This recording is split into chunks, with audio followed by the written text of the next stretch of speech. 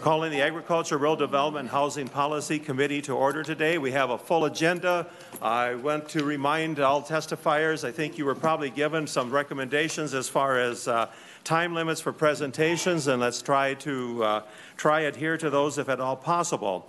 Our first, and also it was in the announcement, but I would also mention that if we do not finish the bills on the agenda today, they will automatically carry over to Thursday. At this point in time, our first bill up is Senate File 1748. Senator Kiffmeyer, welcome to the committee, and please proceed.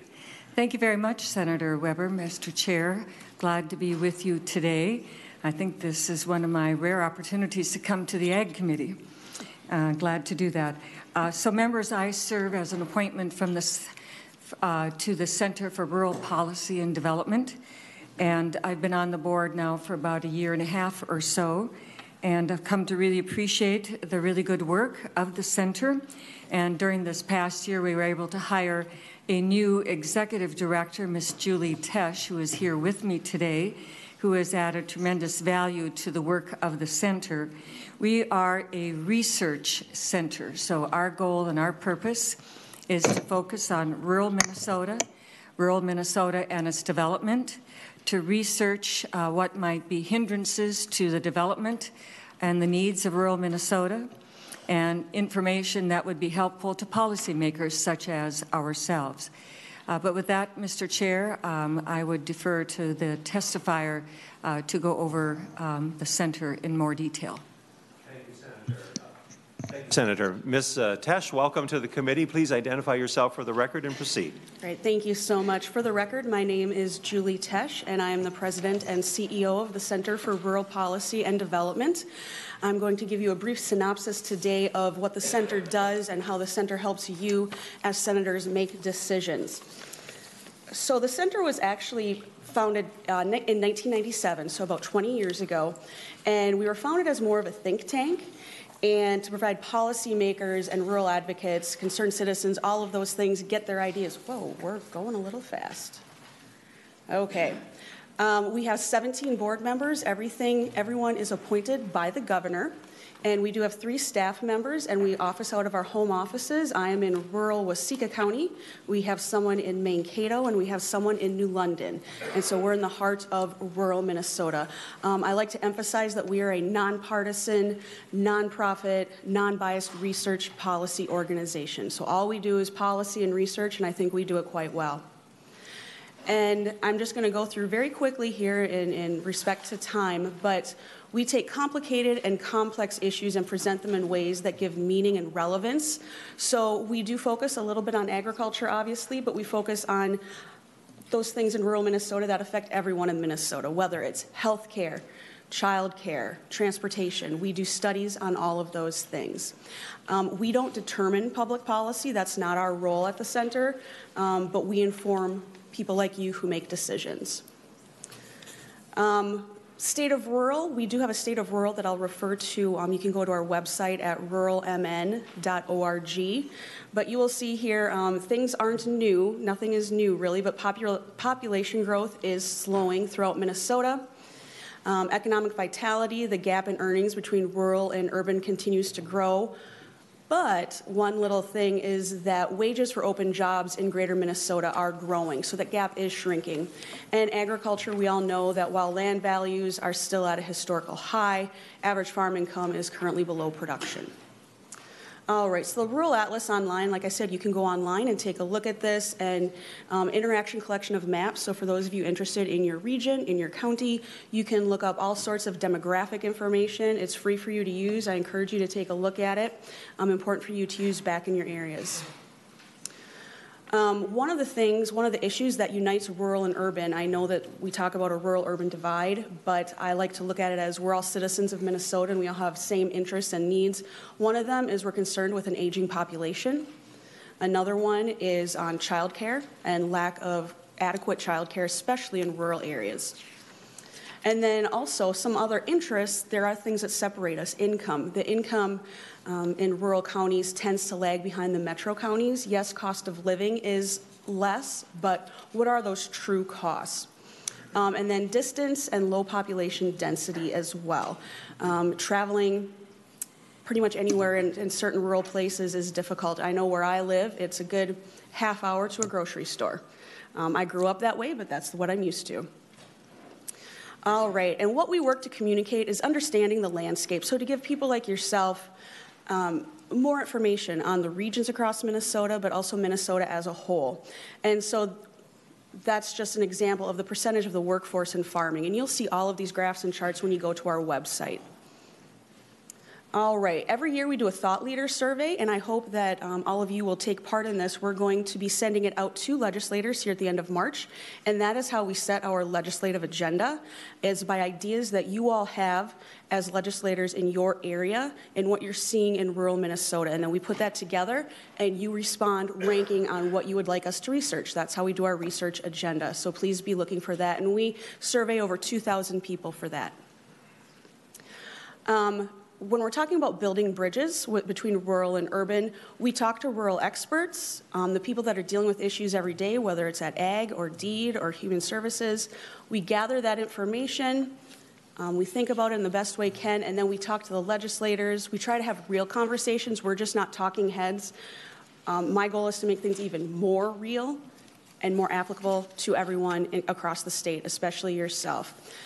This year's research, just to go over very quickly, actually right in front of you should be literal hot off the presses. This is an executive summary, actually, of our part 2 of Finding Work or Finding Workers. And this is a workforce study we've been working on. And this is talking about people recruitment initiatives. And so this is, again, just an executive summary, and the full thing will be out later this week. I encourage you to take a look at that. Some very interesting information talking about the workforce shortage, and then why people leave and why people stay and what we might be able to do about that.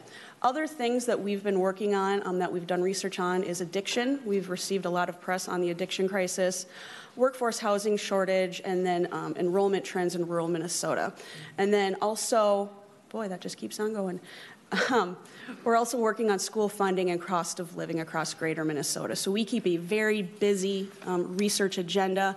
We have 2 researchers that are constantly busy, and I think the work that we do is just fantastic, and we're happy to provide that information to all of you to use. And so again, I've only been on the job 4.5 months. And so my whole thing is really building bridges between urban and rural. And, you know, we work through to dispel a lot of myths and thinking, but we are all similar, as can be seen by the lovely Spoon and Cherry and the fish in Garrison, Minnesota. We are all Minnesotans, and we do have separate issues in Minnesota or in rural Minnesota, but they are all together as well. So with that, I thank you very much. Thank you, Ms. Tesh. Are there any questions from the committee? Seeing none, the chair would move Senate File 1748 to be recommended to pass and re-referred to the Agriculture, Rural Development, and Housing Finance Committee. Senator Kiffmeyer, do you have any final comments? Thank you, Mr. Chairman and members, for the opportunity to present this bill today. I think this is a worthy expenditure of funds. A lot of miles are gained out of a very modest sum of money. Also, as I've gotten to know the center better, I'm like, I discovered it. It's like, oh, wow, look at all this data and all this information, and it's by county, and it's graphed and charts, and just a wealth of information. It's there in the general public. You don't have to pay for it. You can make use of it. So it's been a great discovery and a great tool, and I think very valuable to us as legislators. Thank you, Mr. Chairman. Thank you, Senator Kiffmeyer. And with that, the chair renews his motion that Senate File 1748 be recommended to pass and re-referred to the Ag, Rural Development, Housing Finance Committee. All those in favor of the motion signify by saying aye. Aye. Opposed, same sign. Motion's carried. The bill is hereby passed and re-referred. Thank you. Thank you, Mr. Chairman. We will now turn to Senate File 1368. Senator Housley.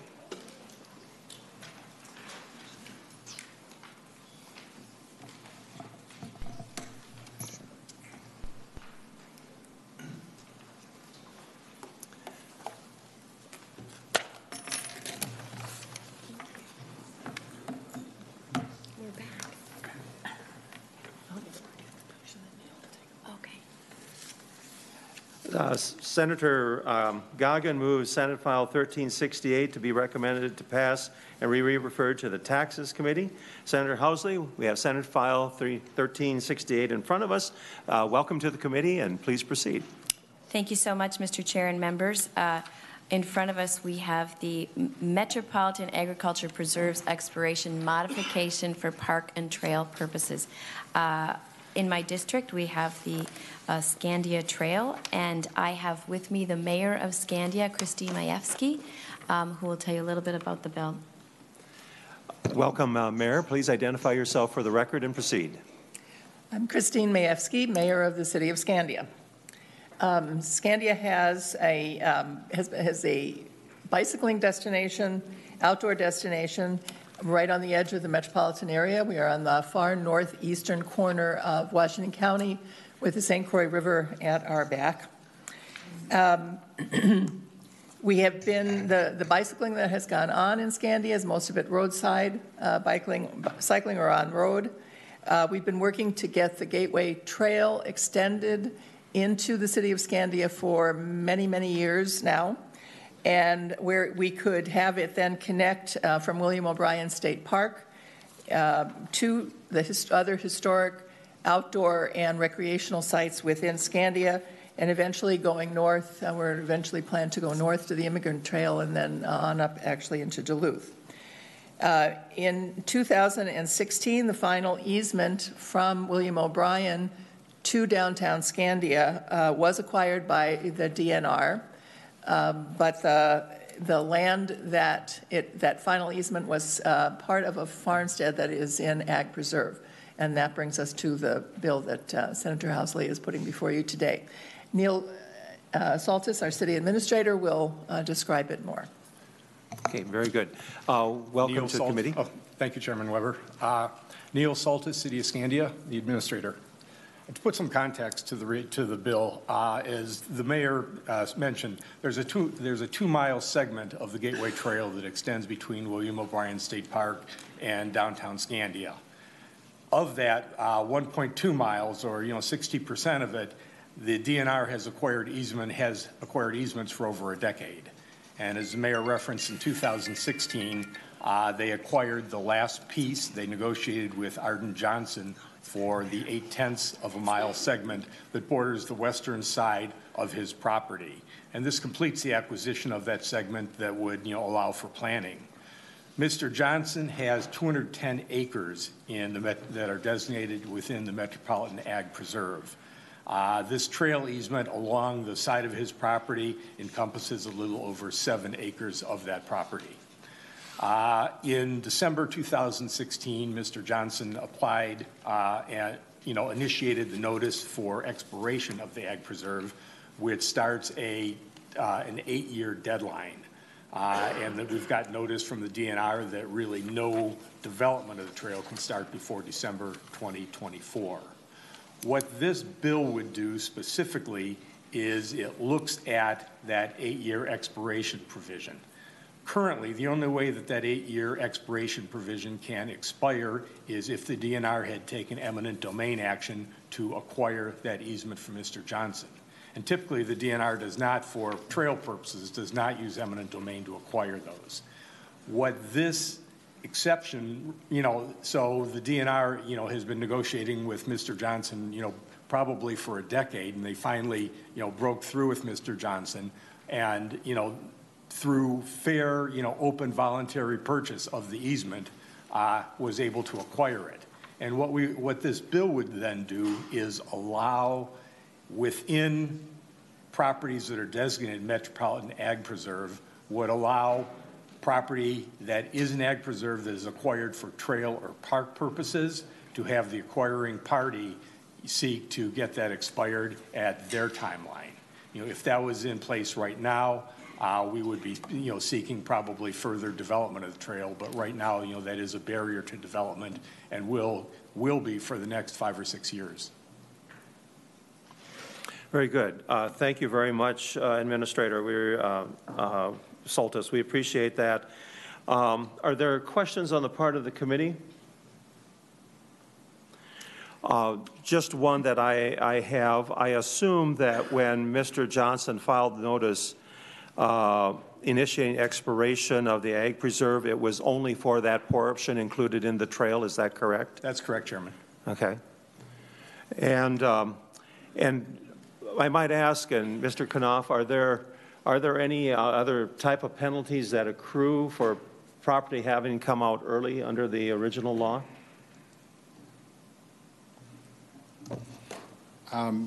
Mr. Chair, my understanding is that there is no way to take the property out. I mean, there's not a penalty because you can't do it. Okay. But if you're in violation of it, yeah, then because the property owner does have reduced property taxes over the years, and there are penalties related to that. If you're doing something in violation, if you were to put this in without even checking, but there isn't a way to actually come out early under the law, except for condemnation, as mentioned by the witnesses. One other question I might have is, are there,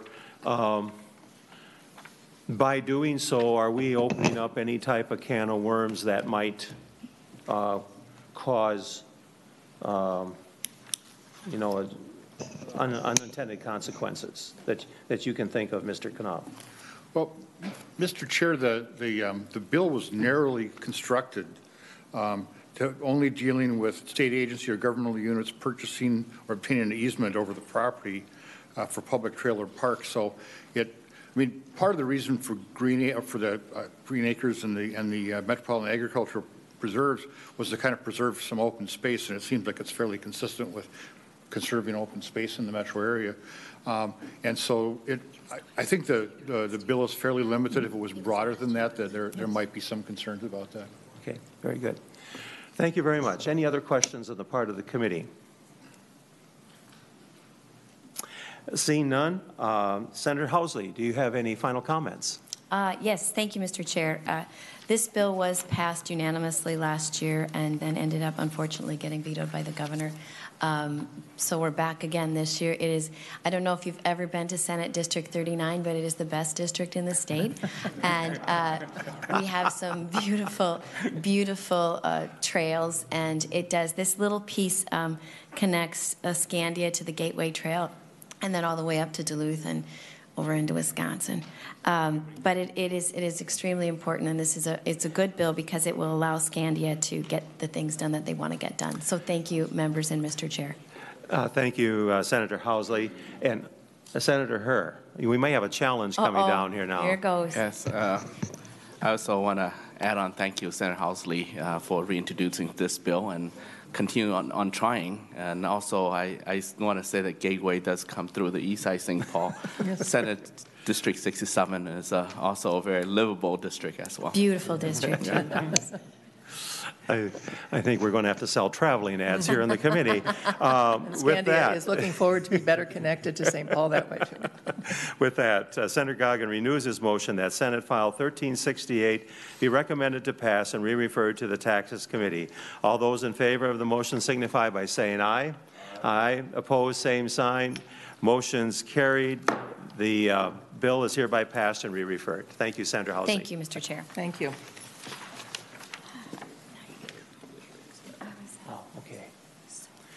We will now turn to Senate File 1995. Senator Ingebretson.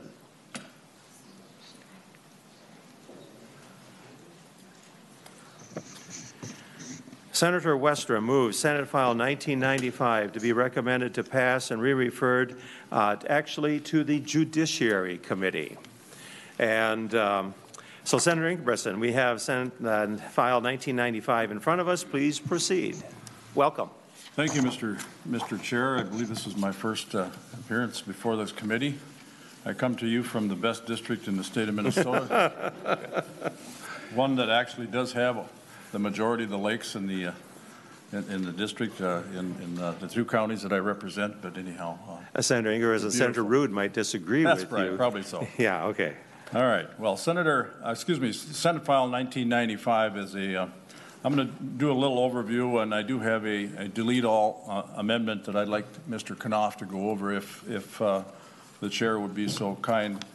I do have a group of testifiers here. I've also got the University of Minnesota here Mr. Peter Larson sitting next to me who will address the issue, or if you have any questions with regards to CWD and what we're doing going forward.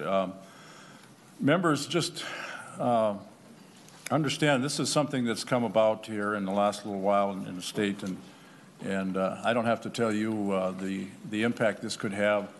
I guess doing nothing with the impact it would have on the whitetail population, both in the farming community of the whitetail, cervidae farming, as well as the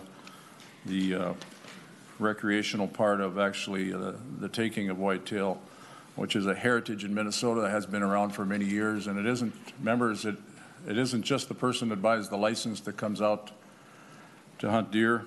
It's the family that comes along, and it's been a long tradition in Minnesota, and certainly one that I've enjoyed in my family and many families probably that you know as well. And it behooves us to be in these positions to protect that resources as best we can. And with the most recent findings of CWD, chronic wasting disease in the whitetail herd, has become very, very concerning. And I, for one, and I know Senator Rood, has made it one of our priorities this session to deal with this. So you have cervidae farmers that are here to testify. They'll tell you that, you know, about the business that we have. I do have some handouts here. I will also, if I could just get somebody to hand out 2 different documents here. I should have done that earlier. You would have had them for your packets. I can describe both of them. One is from the Board of Animal Health. It'll tell you how many cervidae we do have actually in the state of Minnesota, as well as the Minnesota Deer Hunters Association, a large group, of course, of deer hunters that just had their most recent convention, if you will, up in Grand Rapids, I believe it was, and they came out with a very strong statement on what they think that legislators should do about this issue. So that's basically what, you know, speared the piece of legislation that's before you here, and I've already been working on it, and I've already taken some things and moved things around and to make it work. As you know, the Board of Animal Health oversees the cervidae farms, as well as the DNR, of course, oversees the whitetail population that are not included in farms. So, Mr. Chair, if I could, I'd like to offer the A2 amendment and have staff, Mr. Knopf, go through that. Very good, Senator Ingebretson. Senator Lang moves the A2 amendment. This would be an author's amendment, as this is the first hearing. All those in favor of the motion signify by saying aye. Aye. Opposed, same sign. Motion's carried. Amendment is hereby adopted. And then, unless you have further comment at this point, Senator Ingebretson, Mr. Knopf can continue. Mr. Chair and members, in the amendment, as in the bill, the first 2 sections define commercial herd and non-commercial herd for the purposes of the fee that is paid, the inspection fee. We'll get to that, but the important thing is that we're kind of dividing between commercial and non-commercial for the purposes of the fee. In Section 3, a couple of things. One is to specify that it's high tensile fencing. You know, the current law has fencing requirements. This would state that it's high tensile fencing. And then the next part of Section 3 deals with having 2 redundant gates, which maintain to prevent escape, so that when one gate is open, the other one is closed. And I think we had, I don't remember for this committee or Senator Westrum's committee, where we did have testimony that like 73% or 77% of the escapes are through the gates. So what this would do is require the redundant gates to stop it. And then also what it does is it says that if a fence deficiency allows entry or exit by farmed or wild cervidae, the deficiency must be repaired within 48 hours of the discovery. If a deficiency is detected during an inspection, the facility must be re-inspected at least once in the subsequent 3 months. And then, Mr. Chair, in Section 4, there's also always, there's a requirement that each of the farm survey be identified. This clarifies that it should be a distinct number that has not been used during the previous year. It also says that an animal that is not identified as required under the subdivision may be destroyed by the Commissioner of Natural Resources. We're going to change that. And then, Mr. Chair and members, this is section 5 is the inspection section. And in that, it's going to allow enforcement officers of the DNR, as coordinated by the board, to also be involved in the inspection. Right now, it's the Commissioner of Agriculture or staff from the Board of Animal Health. And then, as you see, for the commercial herds, the current fee is $10 per cervid. That's basically when they've had their inspection on site up to a maximum of $100. This would take off the maximum fee for commercial herds, and then for non-commercial herds, it would be a flat fee of $100 per year. And then on the bottom of that section, section 5, it says the board shall ensure that each farm survey facility is inspected within 4 months of a previous inspection. The inspection by the agency authorized under this paragraph must include physical of the entire fence. So it's going to increase the number of inspections. In fact, there's actually a typo on the page before I'll get back to after I go through the bill. Mr. Chair and members, Section 6, they currently are allowed to have a contested case hearing if they've any decision regarding the farm survey. What this does is it says that they must file it within 30 days of the revocation notice if it's a revocation of their registration. So they can do it for anything, but if it's a revocation, then it must be filed within 30 days. And then, Mr. Chair and members, in Section 7, we have the mandatory registration for live survey or farm survey in the state. And what the new paragraph B says that in any 12-month period, if they've had 2 escapes, that the board may revoke the facility's registration.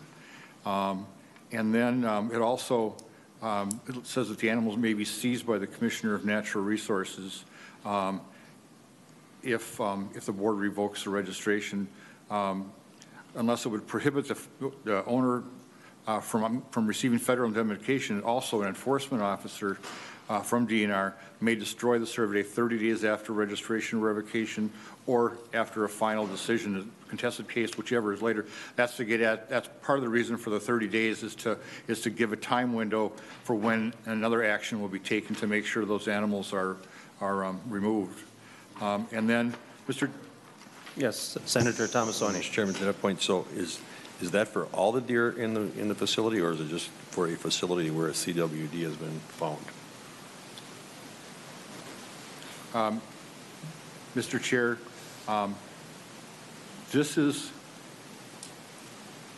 this right here is actually when they've had 2 escape incidents in a 12-month period. We're going to get to where the CWD is found in Section 8.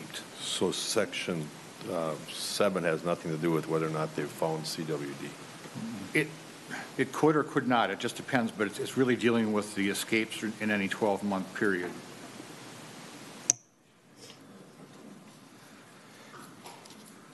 And Mr. Chair, it basically has to do with the revocation of their registration. And Mr. Chair, members, in Section 8, we have a provision that says, except for a closed terminal facility in which live survey are not transported out, the owner of premises where chronic wasting disease is detected, and it has a list of things that need to be done. They may need to depopulate the survey, maintain exclusionary fencing on the premises for 5 years after the date of detection, and not stock survey species on the premises after the date of detection. And then paragraph E basically would be when the land is sold to another party, when they sell it, that they have to disclose in writing that the requirements for the land, so the new owner can comply and know that know that those restrictions are there, so they don't do farm survey on the same property. And Section 9 is an appropriation to the Commissioner of Natural Resources for a grant to University of Minnesota for a test for chronic wasting disease that uses samples from living deer. Although, as I pointed out to somebody yesterday, it could be a dead deer. It's basically, it's samples from the deer, but the important thing is this would be living deer. And Mr. Chair, they're actually, on 1.20, it says annual, and that just should be and. So I think Senator Lang can incorporate in to delete annual and insert and, because we're going to, in this bill, we're going to inspections beyond annual, so annual inspection doesn't really make any sense in that context. And if you want to just incorporate that, Senator Lang. Yeah. With that, Senator Lang, do you agree to that on the amendment? I do agree. Okay. With that, that shall be corrected. One question I have, oh, okay. Senator Isaacson, you have a question?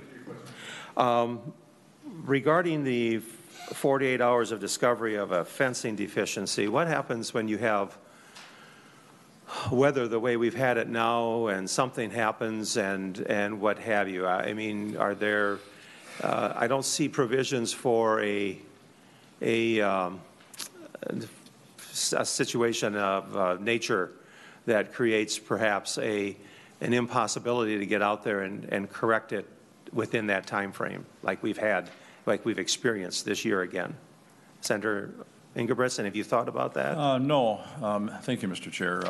I have not, actually, and of course now we are probably sitting with snow drifts that probably reach the top of the fence in different areas. So no, I have not considered that.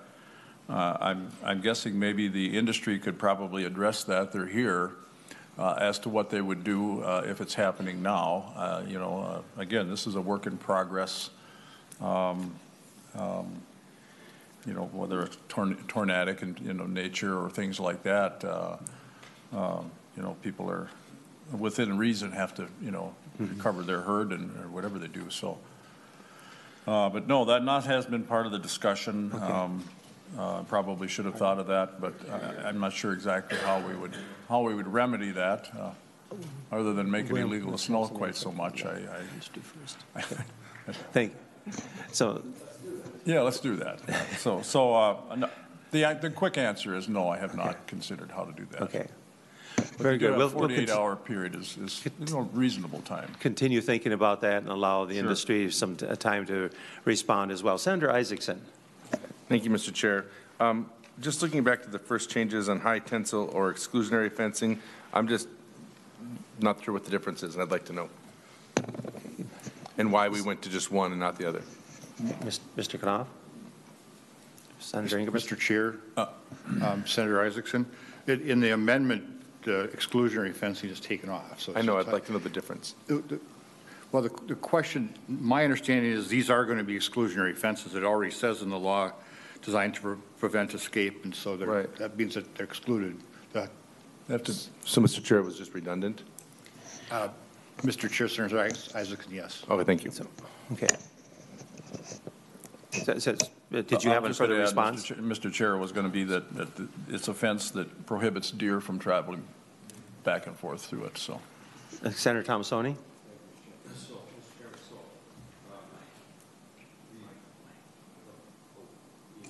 I was going to say my name's not Mike, but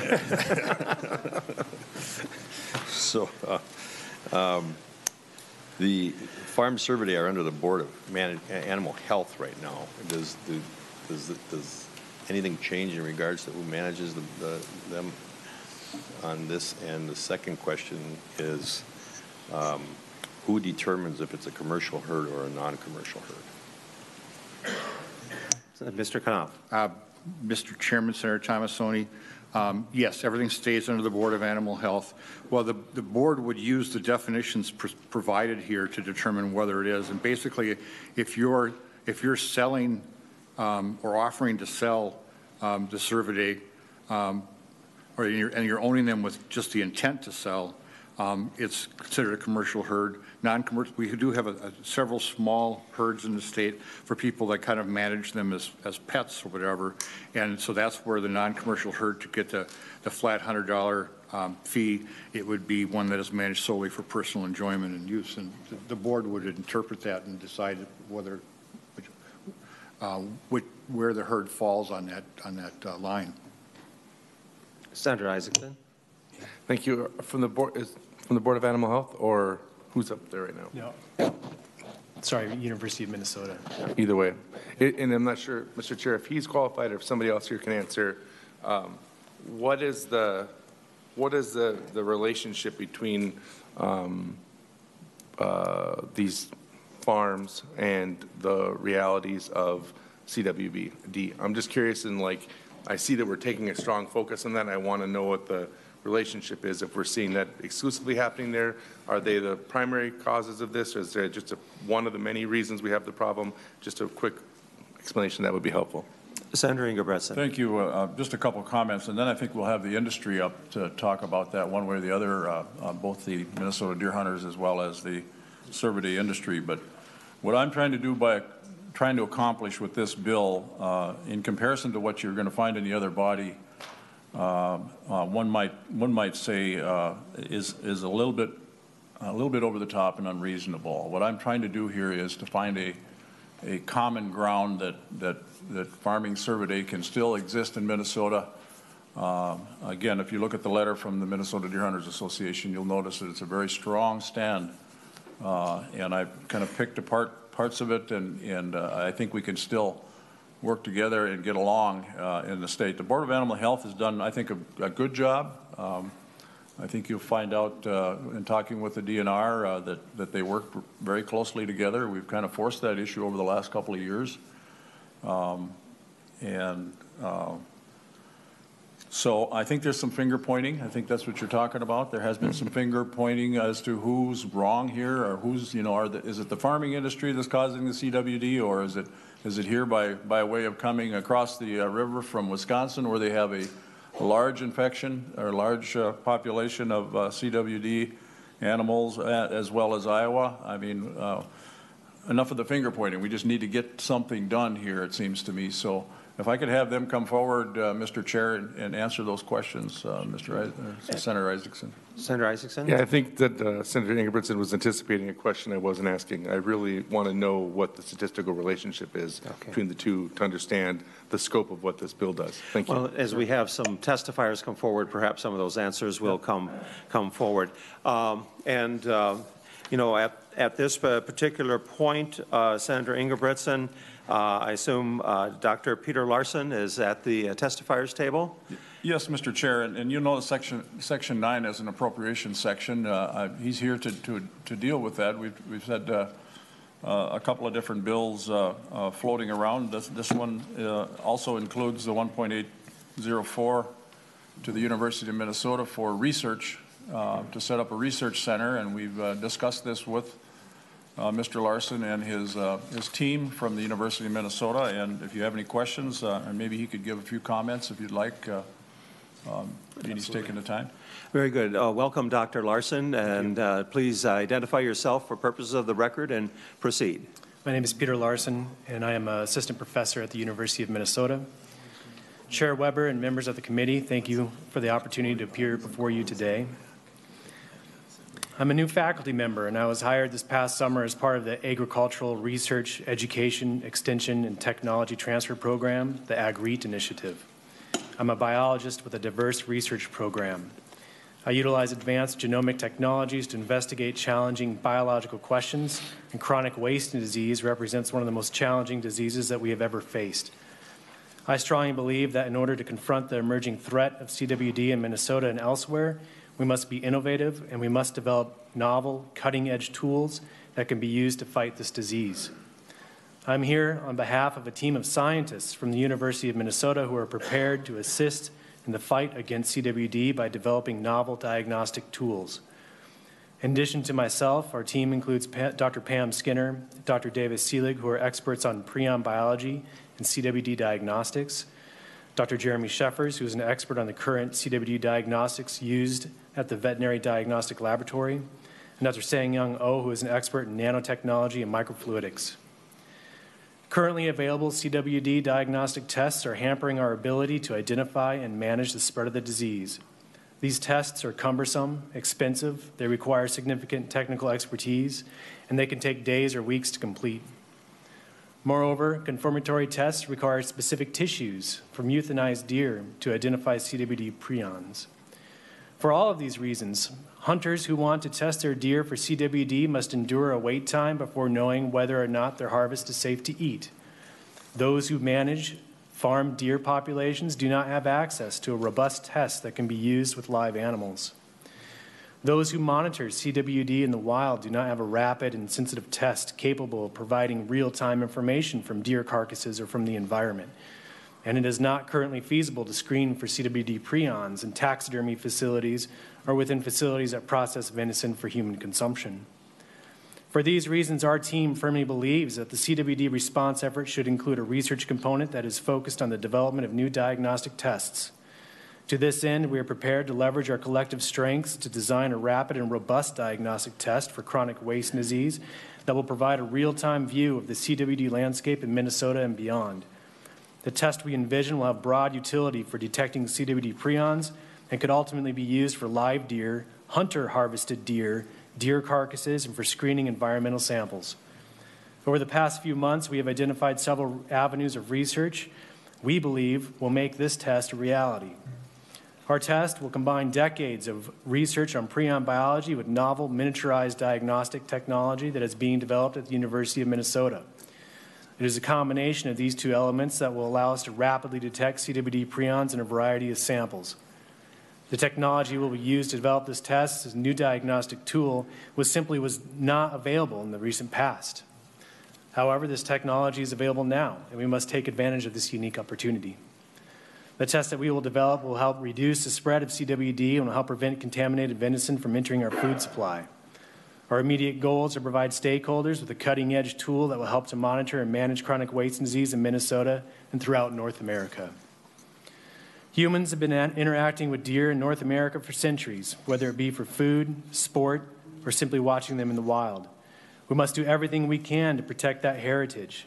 We owe it to the hunter trying to put food on the table, to the deer or elk farmer trying to make a living, and to all those who have a connection with deer.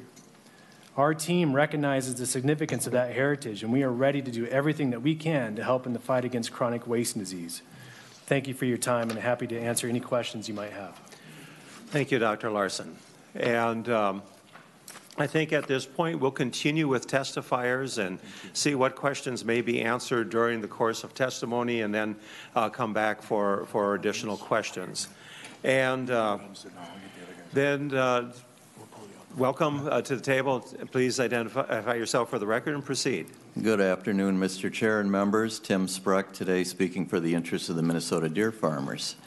My objective today is to bring some deer farmers before you. If you have any questions about the industry or you don't understand anything, please utilize this opportunity to ask those questions. The message that I want to deliver today is that these are small family farmers. These are people who are struggling. A lot of them ended up in cervid farming because they were having trouble in other areas of livestock, whether it be dairy, cattle, etc. And I think this committee knows more than any other the struggle that our farmers are facing throughout Minnesota. So they get into the cervid industry, and all of a sudden they're being isolated and in some cases attacked, and we believe unfairly. So I'm going to be bringing these folks before you today. We're going to be respectful of the committee's time and try to hold it to 2 to 3 minutes each. If you have questions, please ask them. My one comment is that our industry, or I should say our organization, does favor the expenditure for the U of M. We think keeping it in-house in Minnesota is a fantastic way to pursue this. They have the expertise and the skill level and the people on staff that I think can really develop this portable, live or dead test for CWD. And it doesn't just only benefit the deer farmers in the cervid industry, it benefits the hunters who can actually have this with them out in the field and have the ability to test. So we support this fully, And with your indulgence, Mr. Chair, I'd like to bring my first deer farmer before you. Please approach the testifiers table, and again, please identify yourselves for purposes of the record, and you may proceed when you are ready.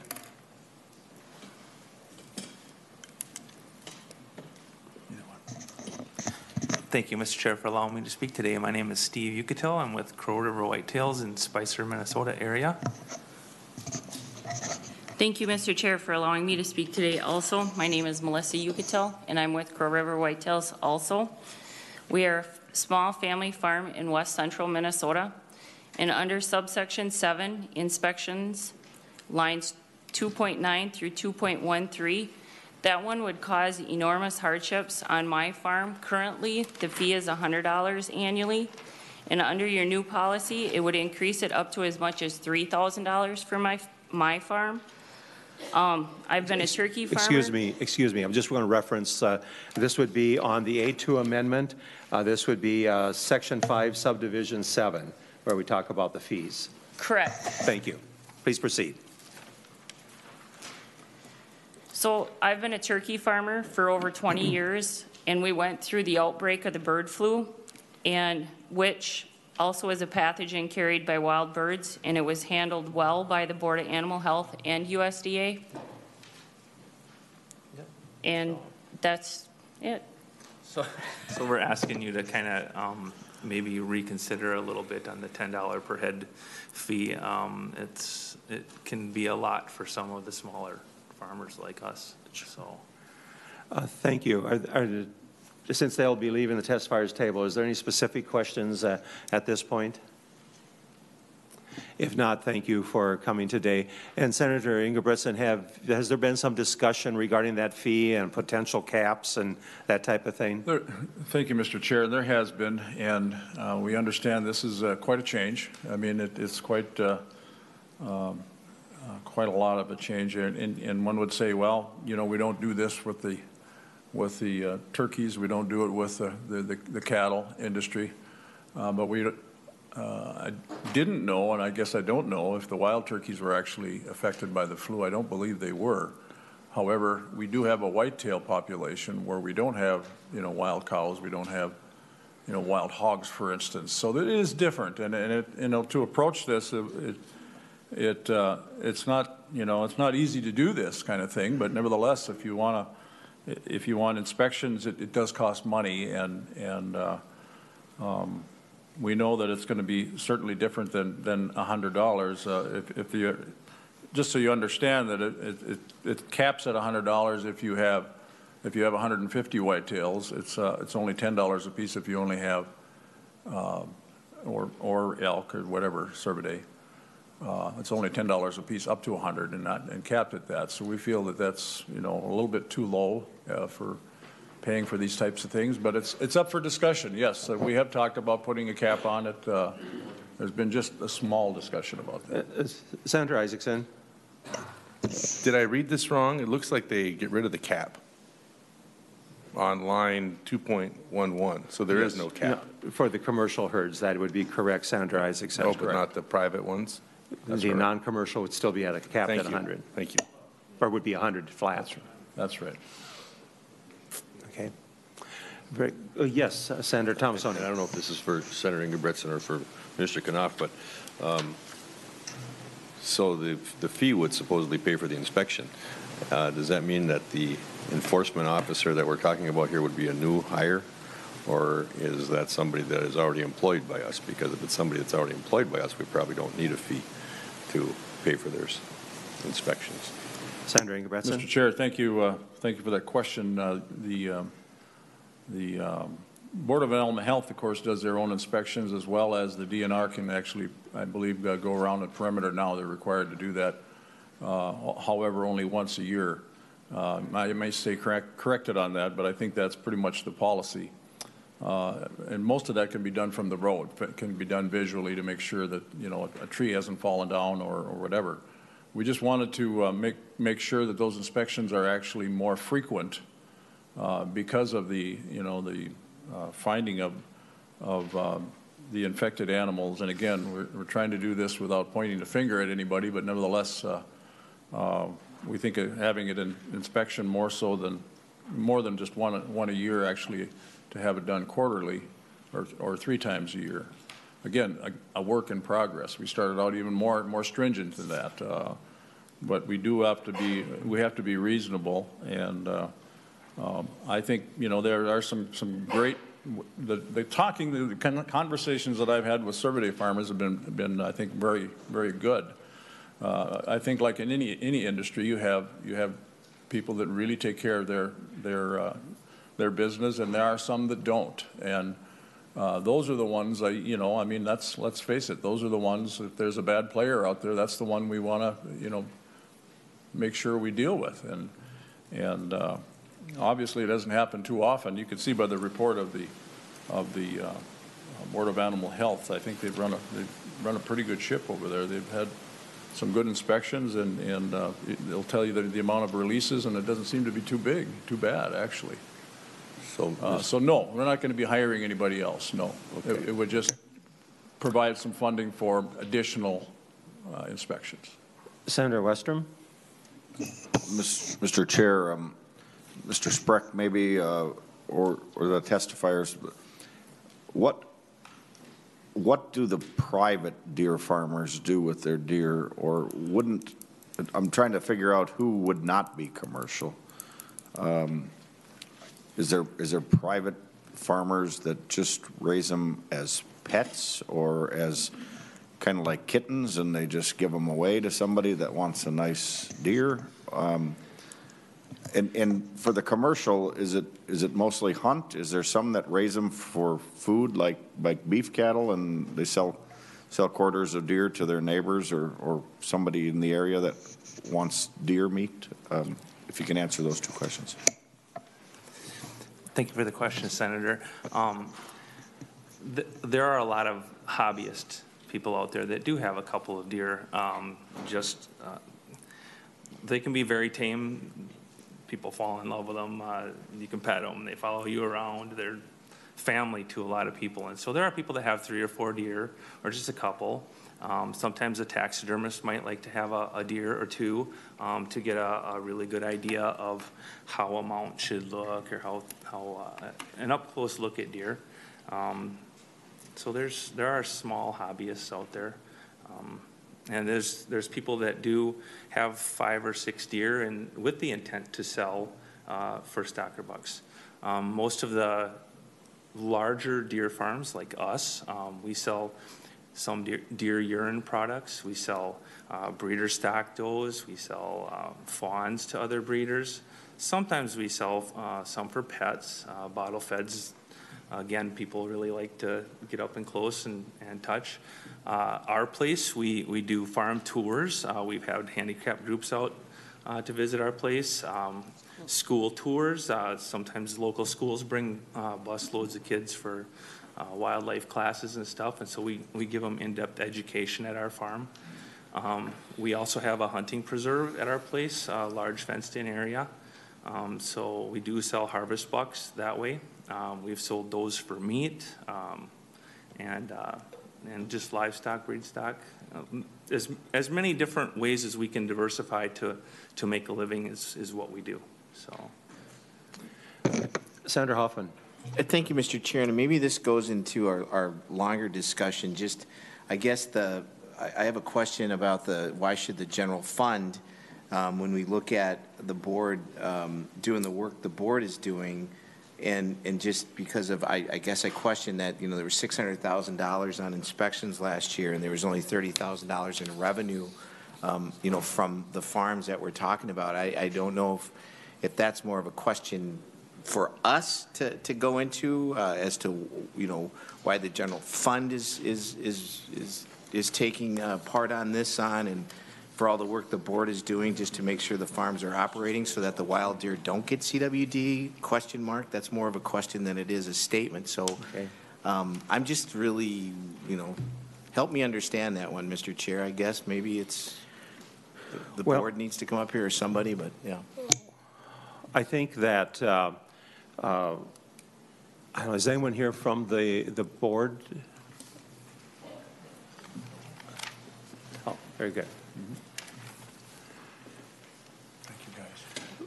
Perhaps if, Doctor, if you would step forward and talk about that budget a little bit, those costs and what have you. Welcome to the committee. Please identify yourself for the record. Thank you, Mr. Chair. Members of the committee, my name is Beth Thompson. I'm the State Veterinarian and Executive Director of the Board of Animal Health. And if I can restate the question just so I understand, it's to how much money the board spends during a fiscal... Oh. Senator Hoffman. Thank you, Mr. Chair. I guess my question, deeper question, is why should the general fund pay for all the work the board is doing? And then the question mark is, to make sure that the farms are operating so that the wild deer don't get CWD. And why that question exists out there is because when you look at the board spent, I think it was $600,000. I can find that out. And just on the inspections just last year, and I know only received $30,000 in revenue from the farms that we're talking about. So I'm just trying to get an understanding of the bigger picture on where we're going with this, especially when we're looking at our budget being so tight. Did I clarify that, Mr. Chair? Is that okay? Mr. Chair, Senator, members of the committee, generally our funding for the Board of Animal Health does come from the general fund. The CERVID program itself has never been a separate line item, and so the monies that we do get for the Board of Animal Health do come simply from those fees that are already in statute. Senator, I have no, to that point. Okay, Senator Isaacson. If I can just add on to Senator Hoffman, I think the real question is that we're basically, he's questioning why we're using money from the general fund to then subsidize that group to hold on to what they're doing so they don't get the rest of the deer. Why wouldn't that be fee-based?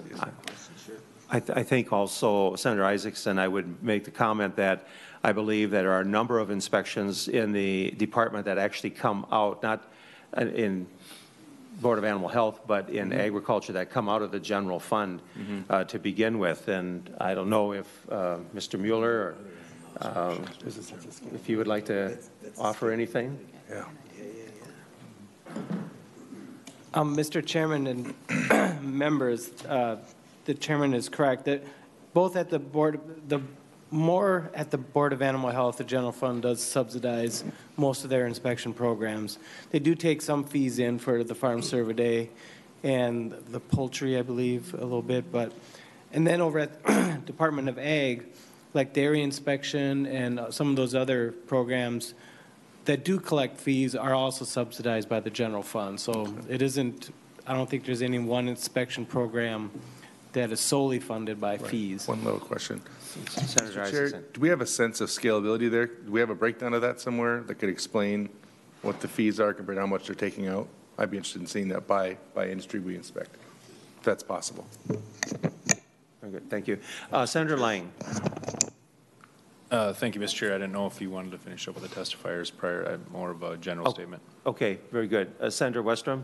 Mr. Chair, just on the finance side of things, I anticipate this coming to the Ag Finance Committee at some point too. So a lot of those are questions we're going to certainly work on as the bill would move, I would think. So. Very good. Thank you very much. And thank you, Dr. Thompson. We have some more of our Cervidae farmers here, and so please identify yourself for the record, and we'll try and get you folks taken care of here. Is this on? Yes, it is. Okay, all right. I wasn't sure. I seen everybody pushing buttons. So my name is Rich Meach. First, I want to thank you for taking the time to listen to us today, Chairman. My name is Rich Meach. This is my wife, Sue. She can speak for herself, and you'll know that in a little bit. But we're cervid producers up in Park Rapids, Walker area, north central Minnesota. Raised about 80 white-tailed deer. Came into the industry about 10 years ago hey, we never knew this industry existed. Come from a dairy farm background, grew up as a kid on a farm. But what I want to talk about today is the overreach, I want to call it the overreach of we are the most regulated industry in the livestock industry in Minnesota. We already are. So my thing is this is, when is enough enough? You know, we talk about regulation. We need redundant gates. We need, you know, there's legislation coming up this week. We got to be at hearings. Double fences. You know, when are they going to make us put a tarp over top of our farm so the birds don't come in? When is enough enough? Okay. There's on subsection 7 here, line 2.7, they talk about an enforcement officer. This is an amendment to the first bill. The first bill mentioned the DNR. This one here, they took out the DNR and made us look up what an enforcement officer was or is. An enforcement officer is a DNR. Department, it is. Yeah, am I correct? Certainly it is. Certainly it is. Yeah, Senator Ingebrigtsen. Yeah, thank you, Mr. Chair. And we talked about that and changed that to a local CO, conservation officer. And yes, they are DNR employees. But it won't be somebody coming out from St. Paul, for instance. It'll be somebody that knows the herd, knows you, works in the area, knows the farm, and we thought that was a better contact than somebody coming from someplace else. So we just thought that was a better way of approaching it. Thank you, Senator. Mr. Meach. But they are DNR. They are DNR. Okay, here's my situation. The DNR, in 10 years, the DNR has never been to our farm. They have never come to our farm, looked at our farm. They don't know what's going on our farm because it's under the Board of Animal Health. Okay, so we have no violations. So there seems to be a bias against the deer farmers from the Department of DNR. Just short, there seems to be a bias.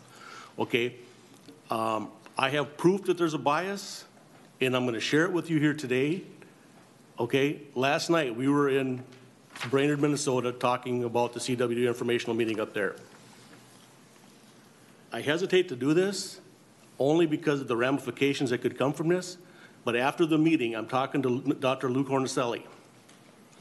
His exact words were, last night, told us if deer farmers were gone, and there's talk of legislation to buy out deer farmers.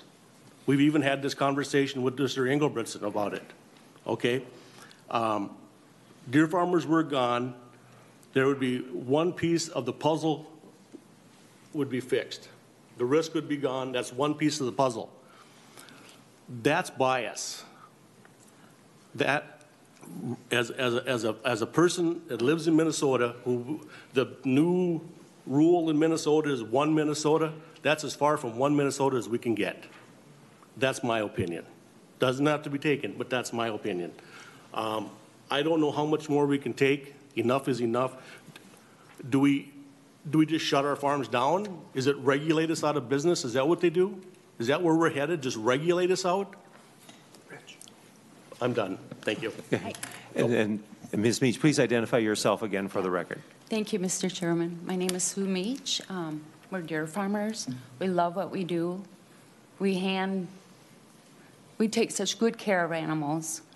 The DNR, after we were there last night, and we've known, because we have DNR in our area, they don't like us. They'll tell you they don't like us. They tell deer hunters they don't like us because they think we're the problem. Well, the only reason we're the problem is because we test our deer that die on our farm. They're tested 100%. We go out in our pen, our doe that I've had for 8 years, we cut her head off and send it in. And only reason we cut her head off is because we want to make sure when it gets to the lab that they get a good test and don't call us back and say, you didn't do it right, you didn't do this right. So then if we don't do it right, we are knocked down on our CW level, our status level. So these are things that we endure every day, but we love what we do, and I don't feel like we need to be pressured into all of these regulations. This is a free country. This is our livelihood. This is something that we're passing down to our grandchildren. Our children love it. I mean, I can show you pictures. We have a 2-year-old granddaughter. We have 2 white fawns born this summer. I was so ecstatic. I love them. I bottle fed them because in the pen, the does will kill them because they think they're a predator. So I took them back and forth. I spent hours with them fawns. They're doing great. But our granddaughter loves them. So I invite any of you to please come to our farm and see what we do before you judge us. Anybody, any deer hunter, anybody, to understand what we do to make a living. Because I don't think you people have to go through what we do to make a living. Thank you, Ms. Beach. And then our next testifier, please identify yourself and proceed. Welcome. Hello, my name is Todd Miller. I am from Southeast Minnesota. I just want to thank you, Mr. Chair Weber, and the committee for allowing us to speak today. I guess my concern was one in Section 7, 3.6. It's back, excuse me, it's back to if more than 2 escapes in a 12-month period. My question is what about Mother Nature? I mean, what if a tree falls on? I mean, yeah, we're going to fix it and everything, but if the deer, if they get out, I mean, what can we do? What can we do about Mother Nature? I mean, it's different if people are not doing their gates, and I think with the redundant gating that's coming is a good idea. But what happens if Mother Nature happens? We can't control her. Mm-hmm.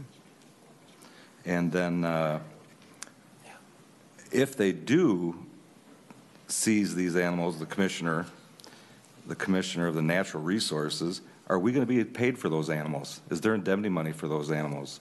The federal indemnity money should take care of that, I'm assuming. Or if they get out and then if we have the 2, excuse me, if they have the 2 escapes in a year period, they're just going to shoot the deer and we're out our deer? I mean, there's got to be a law against that. You can't just come shoot people's livestock because they got out of their pen. I mean, I see cows on the road, I see pigs, chickens, you know, I'm not going to go out there. But so that was my question, more or less Mother Nature, if that occurs. Okay. All right. Senator Ingebretson? Mr. Chair, I did talk with the Commissioner of Ag before coming, or actually, he might even be here today, but when you talk about federal indemnification, there are dollars available, just like there are for anybody else in the ag industry, should that have to happen. As far as, you know, nature itself, trees down, things like that happen. That's why we're trying to, you know, encourage or at least try and get more inspections. Again, it appears that I'm pointing the finger at them not doing their own inspecting. Of course, they don't want their own deer to get out. I mean, they make a living doing this. I understand that. And I appreciate the testimony, and you can see the passion here. I mean, they really, really love what they do. I do have to make one correction. The testifier a minute ago said that I had a discussion with them, and we actually had a discussion, all 3 of us, earlier about the possibility of buyout. But that was it. I didn't imply at all that it was because of them we're having the CWD issue. I can't answer for Mr. Cornicelli. I can't answer for him. But I know there's been a I guess a bad feeling. There's been a bad feeling there for some time. And he's the big game specialist from the DNR, so just so you know that. He has his own opinions. They might be a little stronger than what I would, you know, obviously than what I would do. I think there is a place where we can all get along here, and that's why this bill needs a lot of attention, because it's something, you know, it's a first. But again, we're talking about something different than cattle and livestock. We're talking about the wild whitetail herd as well, and could be affected by this. Or they could infect farms as well. I mean, they could do that as well. But there's a mechanism in place to destroy the animal if that happens. So it goes both ways. And Dr. Josephson. Yes, Mr. Chairman, members of the committee, thank you for the opportunity to speak today. My name is Dr. Scott Josephson, and I am a veterinarian from southwestern Minnesota. I've practiced there for 34 years, graduate of the University of Minnesota, resident of Minnesota all my life. And I also serve on the Cervidae Task Force Advisory Group for the Board of Animal Health. My other credential is that I spend about a month every fall traveling around the Midwest and providing laparoscopic artificial insemination services to white-tailed deer clients, white-tailed deer farms across the Midwest and down as far south as Alabama. So I get exposure to a tremendous number of operations and deer farmers and deer farm situations in several different states.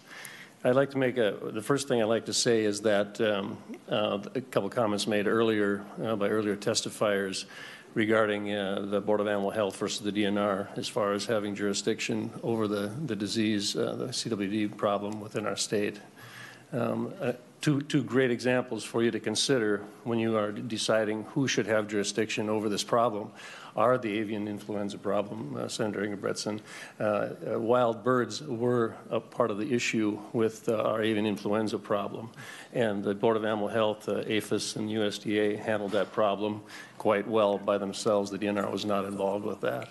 So that's a great example, and it's also an example of an animal, it's a farm animal now, that was once considered a wild animal. The wild turkey has now become a domestic turkey as far as the farm animals are concerned in the state of Minnesota. Minnesota is the #1 turkey producer in the United States, and the Board of Animal Health oversees that problem.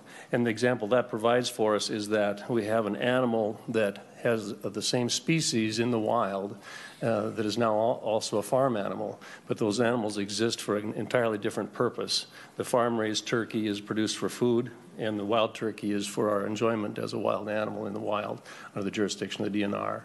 The DNR does not have jurisdiction over the farm-raised turkeys. So that's a great example for the committee as you consider the situation of who should have jurisdiction over this situation with CWD. Second example is tuberculosis in cattle. Tuberculosis is also a pathogen that will infect white-tailed deer, and in fact, white-tailed deer could be a vector of that disease.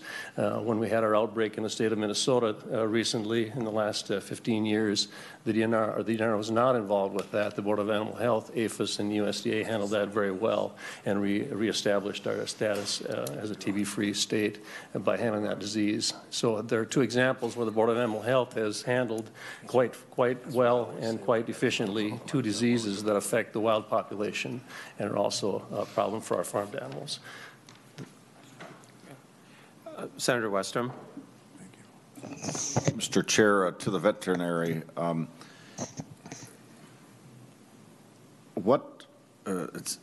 maybe you recall, maybe you don't, but I'm trying to figure out why the conclusion is that CWD somehow has originated in the farm animals and not in the wild. And I'm trying to square this, and maybe you could help square this in my mind. About 15 years ago, more or less, I seem to recall right about at the turn of the century, there was quite a outbreak, and Senator Tomassoni maybe remembers it. I know you were here then, in the wild deer population. And what did we do to get rid of chronic wasting then, or do we know we got rid of it all, and this is somehow a new batch, or is it still remnants of something that may never go away? Dr. Josephson. Yes, Chairman and Senator. The CWD problem still exists and is actually expanding within the United States, although there are certain areas where CWD has become less of an issue, where it was once a more significant issue. I don't know that anyone knows the reason for that, and maybe the researchers from the university can help answer that question. But we're still dealing with the same prion and the same CWD disease as was, and we don't know how long that's been here. That we have technology to detect that disease now, which we didn't have years ago. So this disease may have been around for years and years and years, and we just now have the technology and the ability to track it and follow it. But you bring a good point, and that's more to what I intended to speak to today, and that is I think that we need to expand how we are addressing our understanding and our research efforts towards this disease. This disease has an environmental component which may be more significant than we really understand right now. we do know that carcasses, taxidermy waste, and certainly most likely gut piles and roadkill deer may actually provide an environmental hazard for the soil contamination that they may provide. The Pennsylvania Game Commission states that very clearly in some of their data. They say that contaminated carcasses or high-risk carcass parts may also spread the disease indirectly through environmental contamination. There's also been research done on scavengers and predators that the prion will survive passage through their intestinal tract, and so they'll pass the prion in their feces. So they may be part of this whole disease spread as well when we have scavengers of wild deer that are infected with CWD. The other issue is that there are soil types that impact the survivability of CWD. The University of Alberta in Edmonton in Canada had a group of prion researchers that established that a certain soil type actually renders the prion non-infectious, and certain soil types allow that prion to continue to exist for longer periods of time in the environment. So I think that we need to consider more the scope of this disease transmission than maybe what we are. And my final point is that I think that, and this point was brought up earlier, I think, and discussed somewhat, that I think as a group, as a state, as state agencies, as the Board of Animal Health, as the DNR, I think that we need to take a different focus on how we approach this disease.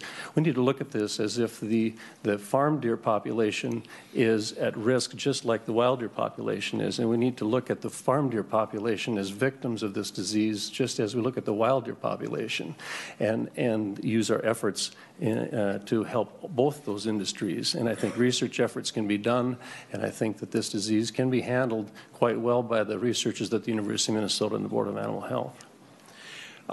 You know, at this point, we have a couple of other bills that we do need to make sure we get out of committee today. But I don't want to cut people off. I know that there are people from the elk producers here too. If there is any, Mr. Quillis, briefly, can you?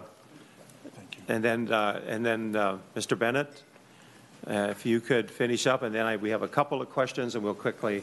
We've got a queue here of 4 or 5 senators. So, Mr. Chairman, my name is Tony Quillis. I'm a contract lobbyist here at the state capitol, and I have had the pleasure and honor of representing the Minnesota Elk Breeders Association for the last 20 years here.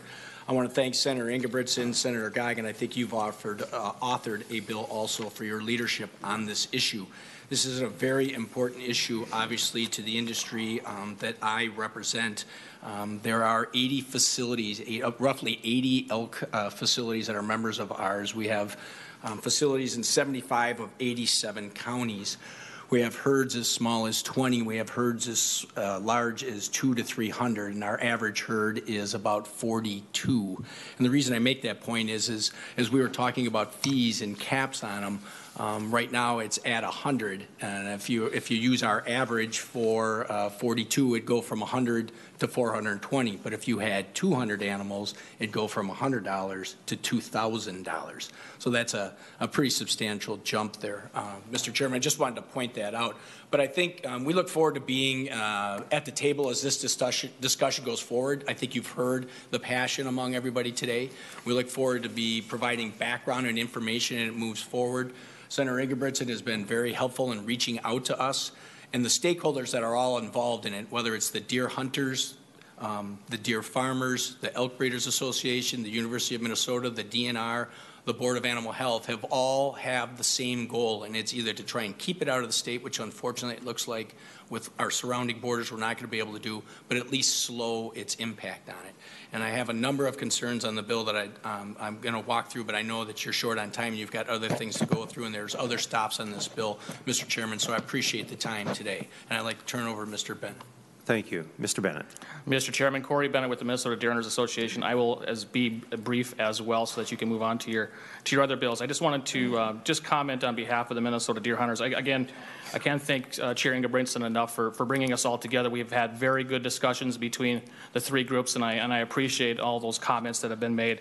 And we hope to continue those discussions as we move forward into this legislative session. I know they'll continue. I know that the bill will probably change and morph as we go through this process. I did want to say that there are portions of this bill the Minnesota Deer Hunters do support, but you will see from your press release that has been referenced before that the deer hunters have put out.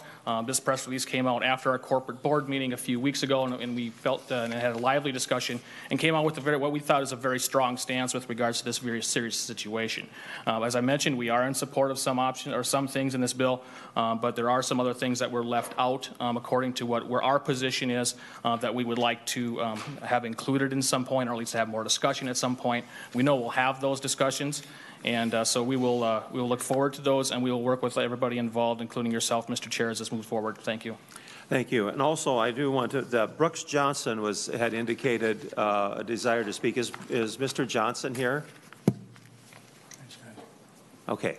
All right. I just wanted to make sure. He was with the president of the Minnesota Bull Hunters, and if he was here, I didn't wish to shortchange him his opportunity. I think at this point, I know that there are various senators. Senator Lane. Thank you, Mr. Chair. And I'm going to touch on a few things as I've been digging through this bill, kind of going line by line. I think some of it's been touched on already, but I'm probably going to more or less give Mr. Quillis's testimony here for him, I'm assuming. As I've been paging through it here, and this is one of those things, I think, just overall looking at all of us sitting in here talking at length like we have about not only the care we have for the animals that we're talking about because of tradition or what other items, I think we're all concerned about CWD. I don't think that's a doubt in any hand. The problem I have with that is I think there's some portions of this bill that are rather heavy-handed. As I page through here, I look at 1.28. An animal that is not identified as required under the subdivision may be destroyed by the Commissioner of Natural Resources. I mean, we thought about a warning, possibly. You know, tag a deer if it was a couple days old. Maybe we should be doing that. If you page on, we go to, again, line 2.13 popped up to $100. I think it's been mentioned a couple different times. I think we need to take a peek at that and make sure we have the right dollar value. On the next page, 3.6, that whole paragraph that's underlined, animals may be seized. You know, I wrote down extenuating circumstances. You know, that's a thing I'm thinking about. 2 times in 12 months. Have we thought about a warning on that? Have we thought about some sort of training if there's some reasons that the animals are getting out of the pen? 3.26, depopulate the premise of the survey. You know, so are they compensated? If so, how are they compensated? I think that was brought up. The whole time I'm thinking, how are we doing that? 3.29 all the way over to 4.6, that whole paragraph. 5 years that. And if that's what needs be to keep the prions out of the ground, out of the certain types of ground that I think we were all talking about, if it needs to be 5 years, we need to start talking about property value decrease. We need to start talking about, can they sell that property? And then the other thing that came up to me was, where have they found the wild deer dead on those farms? Is that a 5-year indemnity that we have to start talking about? There's a large population of wild deer in Minnesota that have been found. Every spot that they're found, why is that ground any different than a farm? There's a couple of things as we've been talking about this over the last couple of years that come to mind as well. Last year I asked the question of the department. The first positive case of CWD was in 1967. In 1967, I assumed the only reason that was the first positive case is because we developed a test that could test for it. That was the first time. The question that I posed at that point in time was, is this a disease that's been around for millennium that we just didn't know about? Now we can test for it so we can start adjusting for it. And really didn't get a solid answer. I think Mr. Corner sort of gave the answer that we didn't really know. We didn't know enough about the disease. This year, I asked the same question to the same man, and the question was answered in the way. This year, it's a new disease, it's a different disease. So something between last year and this year has changed. And I think that's why you see this committee making much more of a concerted effort on what we're doing here. But the other thing that bothers me is the conclusion that somehow the farm deer are at the cause of this. You know, I think we heard an example in the last hearing in a different committee where the example was the farm was CWD free for 5 years. There was no inputs or no additional deer transferred into that facility other than live births. And then they became CWD positive. So I think we have a substantial effort on a bill here, and I appreciate the effort. I truly do. I think we need to, as a state, make an effort to work on this. I think we need to work on the bill before we get any further. But that's all I have to say, Mr. There are senators here on the policy committee that are also on the finance committee, and I know you're on the list. If you would like you to rethink, if you could save those comments or questions for the finance committee, we can deal with them there, so we can get a couple of these bills done that we need to get moved forward today. Senator Johnson, is that possible? Okay. Senator Eakin, and Senator Goggin. And Senator Isaacson, you're not on finance, so please. And my original question is still went unanswered, and I think that there is an assumption of maybe some, not an assumption, I think that I'm not comfortable understanding what the scope is as it relates to these locations that are being managed, and I think I'm concerned about that, and I want to understand what that relationship is to know, in a sense, if it goes too far or not far enough. You know, what I've read about the disease is pretty bad, and I'm concerned that if we're not taking care of it, we're in trouble. So I'd like to know more about that at some point. Understood. Thank you, Senator Isaacson. And I will just comment before we have the vote. You know, I have heard this discussion in both of the Environment and Natural Resource Committees I sit on, as well as in my office, and as well as here. And I do wish to say that it is my opinion that the Farm Service are as much at risk from the wild as anything else that is out there as we look at the different situations that occur. And quite frankly, I think if we are ever to find a genetic response to an answer to the problem, that quite frankly, we need our farms in order for that to be accomplished. With that having been said, Senator Lang renews the motion that Senate File 1995 as amended be recommended to pass and re-referred to the Environment to the Judiciary Committee, with the understanding, obviously, and Senator Ingebretson, I know, is aware of the number of issues that need to be dealt with, whether we're talking about fees, fencing, other issues as it relates to matters that Judiciary will be taking up. But with that, all those in favor of that motion and re-referral signify by saying aye. Aye. Opposed, same sign. Motion is hereby carried. The bill is approved and re-referred to Judiciary. Mr. Chair and members, thank you very much for the robust and consideration for the testimony here tonight. Thank you. We will now turn to Senate File 1698. Senator Westrom moves Senate File 1698 be recommended to pass and re-referred to the Ag, Rural Development, and Housing Finance Committee. And at this point in time,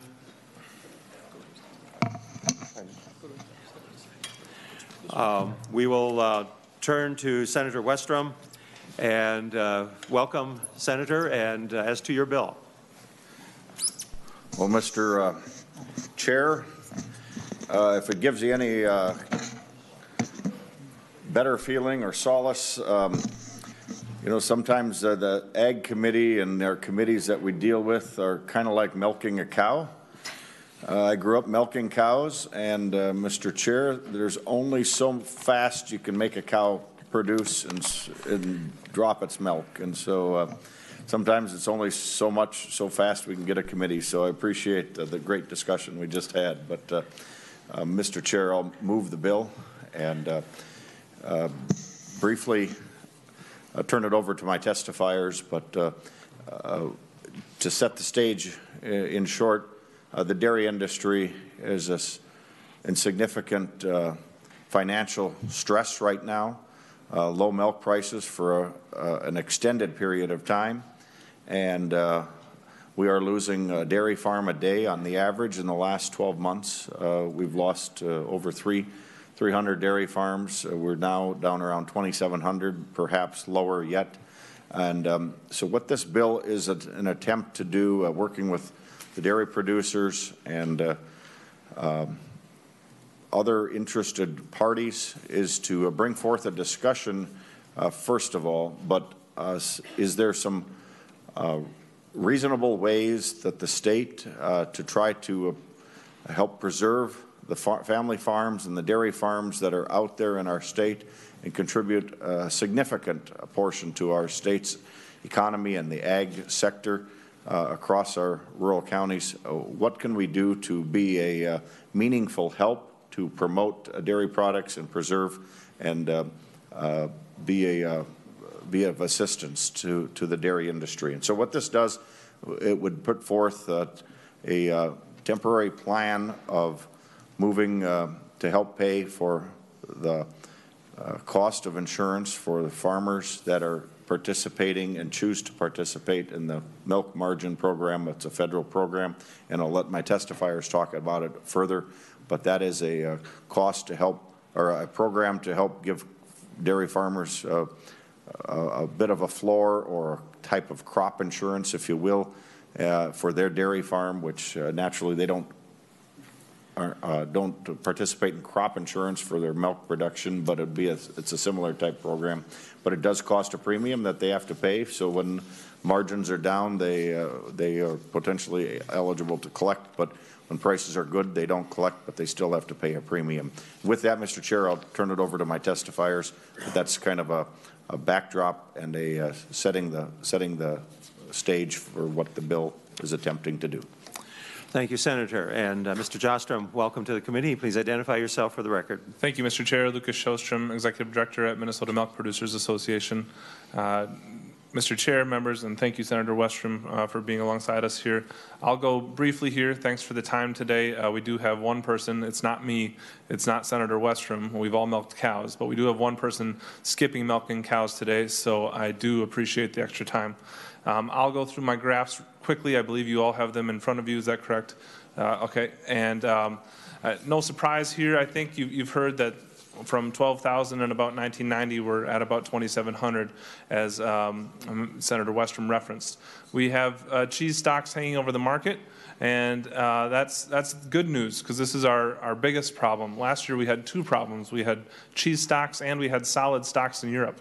All the solid stocks have been eaten up in Europe, and that is a really, really good sign of things. And so if I had longer, and next week at Dairy Day at the Capitol, hopefully I can tell you more about the story of why I think, although we're at the bottom here, we've got a lot of optimism, and this is something to invest in for both the state of Minnesota and, of course, the individual dairy farms and the economies.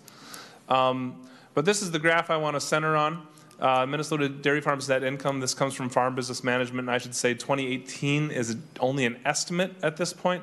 We don't have those final numbers back in, so that's using some other numbers. But I want to just remind everyone that these are the best numbers people give over to their bankers in hopes to get a loan. These are not massage numbers to make us look good. These are the best possible numbers we can get.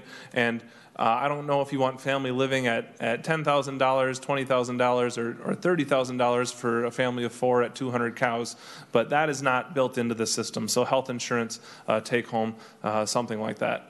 This is just a longer looking back of the year-on-year loss. But here's the current rates as of January 1st. We hit 10.2% in January. The only good news out of this is February went down slightly. And as Senator Westrom said, we have 2,700 farms roughly in Minnesota. I will now turn it over to the other testifier who, again, is here and not milking cows today, which is probably where she'd rather be. Thank you very much, Mr. Chair and members.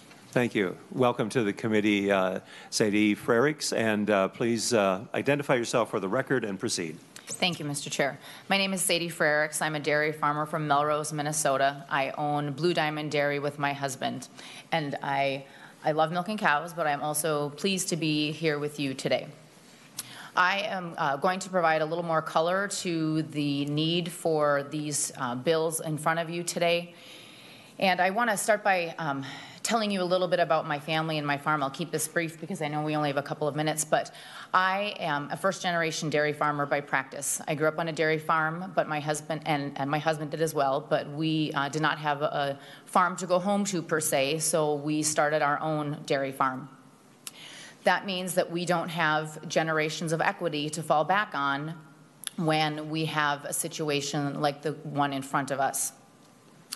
Knowing, growing up in the dairy industry, we knew that there are good years and bad years in dairy farming. We knew that when we got started, and we built our business plan accordingly. In 2014, when prices were high, we started setting funds aside in what we call our sugar fund. And I want you to know that all of the things that we did to make our business the strongest it could be, including that set-aside fund and all of the other expenses that we've trimmed this year, were not enough. We burned through our sugar fund by the middle of 2018. We cut our family living expenses by $15,000, and that was coming down from a pretty lean number already. We've had a lot of conversations in this past year about what are we going to do if something doesn't change. We know that farms, I can do the next slide. This is our farm, and if you'd like to learn more about it, you can visit our website. But we started having conversations about what we're going to do if this doesn't change. And one of those was seeking off-farm income. The good news is that something changed. Our federal legislators passed the Farm Bill, amazingly, and have an incredible dairy title in there that will provide us some much-needed assistance. Senator Westrum's bill will make that assistance even more affordable in a time when we need all of the help that we can get. I'd like to remind you that a farm like mine, we milk 90 cows on our farm, spends about $500,000 a year in our local economy in a typical year. So every one of the farms that we're losing a day is $500,000 less economic stimulation for the state and for that local community.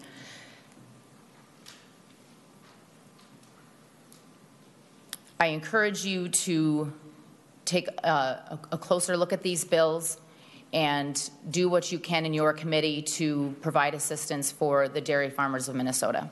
Thank you. Thank you, Ms. Frerichs. Thank you, nice job. Any questions on the part of the committee?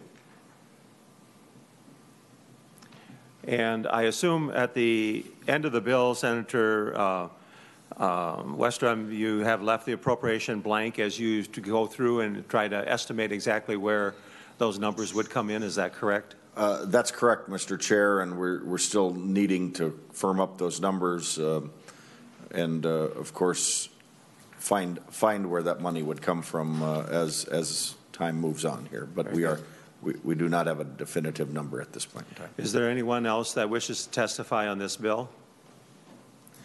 If not, Senator Westrum, any final comments? Mr. Chair, I think we've said it all. I think Sadie did a fantastic job of setting the table, if you will, and making the case for why this would be a big help, a shot in the arm to help our dairy farmers have the hope and continue till markets correct themselves and ultimately they and other farmers like them in the dairy industry can be back to making profit and filling up that sugar fund again. So thank you to Sadie for making the trip down here and the sacrifice. And I well know of how hard it is to get away from milking cows growing up on a dairy farm. And so I want you to understand the commitment that goes along with that. So thank you, Mr. Chair and members. I'd appreciate the support to move this along as we can continue to try to find the best solutions we can to help be a part of the solution. Thank you, Senator. Senator Thomasoni, you had an item. Mr. Chairman, I went to her website, and did you mention that you have a dog, 11 cats, 26 free-range chickens, and a variety of wildlife on the farm? I don't think I heard that. They told me to keep my comments concise because of the time limit. So we can go through the names. Very good. With that, Senator Westrum renews his motion that Senate File 1698 be recommended to pass and re-referred to the Ag, Rural Development, and Housing Finance Committee. All those in favor signify by saying aye. Aye. Opposed, same sign. Motion's carried. The bill is hereby passed and re-referred. Again, thank you, testifiers, for coming in.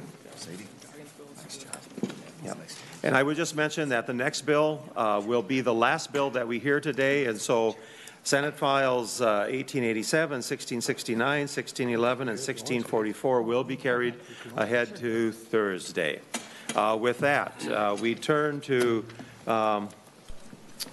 Senate File 1699. Senator Goggin moves it to be recommended to pass and be referred to the Ag Rural Development Housing Finance Committee. Senator Goggin, welcome to your bill. Well, thank you, Mr. Chair. Thank you, committee members. I had a great speech lined up for this, but I'll keep it short. What Senate File 1699 does is it establishes green payments for our Minnesota dairy farmers that meet certain minimum conservation standards that are determined by the Department of Agriculture. This is a one-time conservation stabilization payment to help our struggling dairy farmers financially, but most importantly, rewarding them and incentivizing them for the environmental stewardship that they do on their farms. And last weekend, I do want to, before I go on any further, I do want to thank Commissioner Peterson for coming down to Winona County and with me and others to survey the damage from the excessive snow we got in February in the barns and animals that were lost at the dairy farms. Again, it's a sad state that our dairy farmers are in. And with that, I'm going to turn this over to Mr. Sosham. Yep. Okay, thank you. Senator Weber, members, same story. I guess just in both of these bills, the previous bill that you laid over in this one, I just want to be clear, dairy farmers would never expect something for nothing, and I think in both cases we can provide benefits to the state of Minnesota that outweigh the cost here, and so essentially in this bill that Senator Goggin has put forth, we would recognize conservation practices that dairy farmers can and in some cases already do to help the state, help our waters, help our land. And I think what we have here in a very similar fashion to the previous bill is just help, but also in exchange for something good that dairy farmers can do. Very good. And again, as you note, there are blank spots on the appropriation fee lines till we get to the Finance Committee. Any questions on the part of the committee members? If not, Senator Goggin, any final words? Well, thank you for hearing the bill, and you know, this is going to be a huge help for our dairy farmers in the state, and just help them get through the gap that they're dealing with right now. So. Thank you. Thank you. And I wish to assure the testifiers, even though we have had sort of a short time for testimony, we certainly recognize the seriousness of the situation. And with that, Senator Goggin renews his motion that Senate File 1699 be recommended to pass and be referred to the Ag, Rural Development, and Housing Finance Committee. All those in favor of the motion signify by saying aye. Aye. Opposed, same sign. Motion's carried. The bill is hereby passed and re-referred. Just a note to committee members, in case you haven't caught it, there will be a meeting tomorrow noon with the Department of Ag concerning the roof collapses that we've had on agricultural buildings across Minnesota, and so that is in room 2308. If you can make it, we'll look forward to seeing you there. Thank you very much. With that, the meeting is hereby adjourned.